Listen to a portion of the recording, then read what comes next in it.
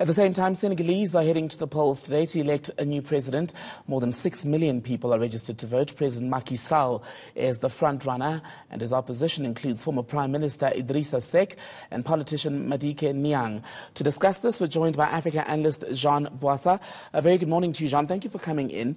Do you think President Sall will defeat the opposition, given that he's had so much praise since 2012 for his success in building the Senegalese economy, which was in quite a fair bit of trouble when he took over?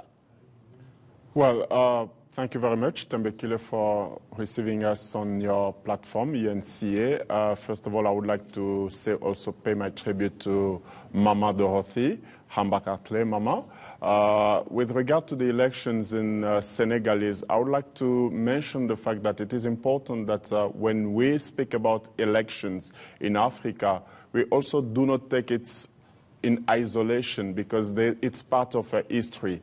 I can concur to what you are saying, that Macky Sall will win the elections in Senegal, partly because of the tradition that we have in Senegal since they got their independence in 1958 with the then President Sédar Senghor. After Senghor, we had Abdou Diouf, Wade, and Macky Sall. So it's a stable democracy, and that stable democracy has been going on from development to development. We haven't had the instability we have had in other African countries. Therefore, when you have peace and stability, it is important that you build your country, and that is exactly what Macky Sall has done in the first term that he has served. You talk about peace and stability, Jean Boissa, but some of the observers have criticized Macky Sall, saying that in the run-up to this election, from as early as last year, he headed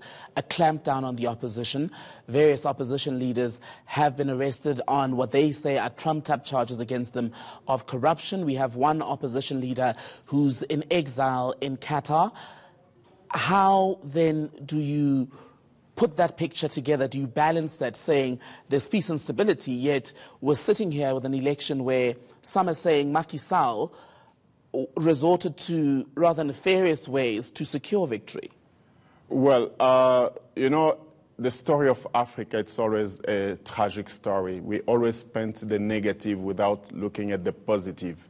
Indeed, when you are in a political struggle and battle, there are feathers that you are going to lose. And those feathers, they're saying that there was also the son of former President Abdoulaye Wade, who is also incarcerated for maladministration and fraud. So how do we tackle this issue of somebody who has been corrupt, and Macky Sall saying, the people that are corrupt, I do not want them to run for elections.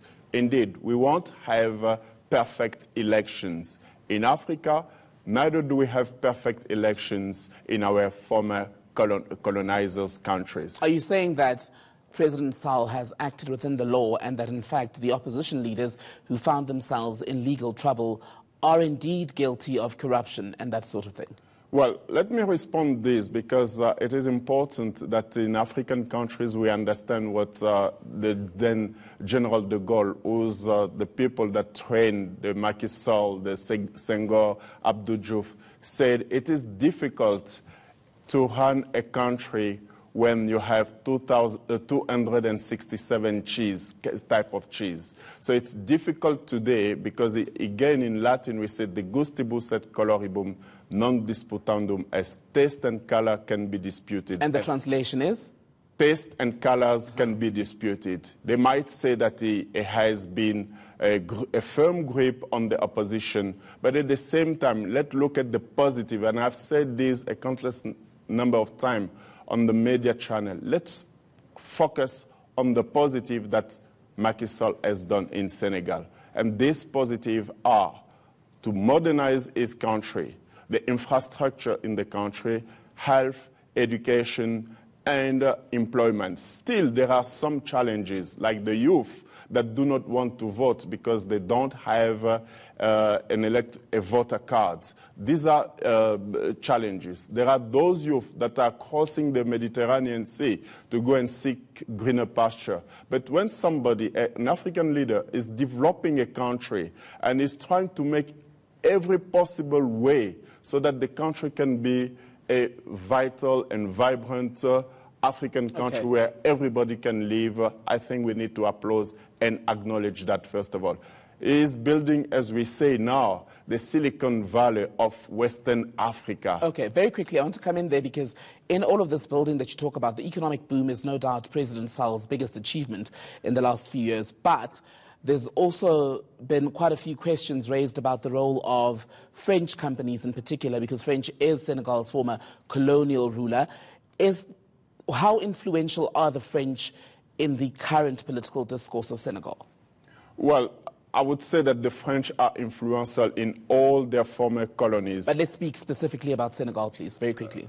They are very influential for the simple fact that you must understand that most of the Senegalese have studied in France, notably in the University of Sorbonne, and therefore they have that mentality that drives them to implement the policy that are driven and implemented by France. So this is quite critical to understand. But if you are doing it for the benefit of your people, then so be it. If it is against your people, then we can condemn that. For now, I do believe that is alleviating the poverty in Senegal, and it is for us Africans to understand that it is hopefully the right model for democracy in Africa, that is Senegal, sound democracy.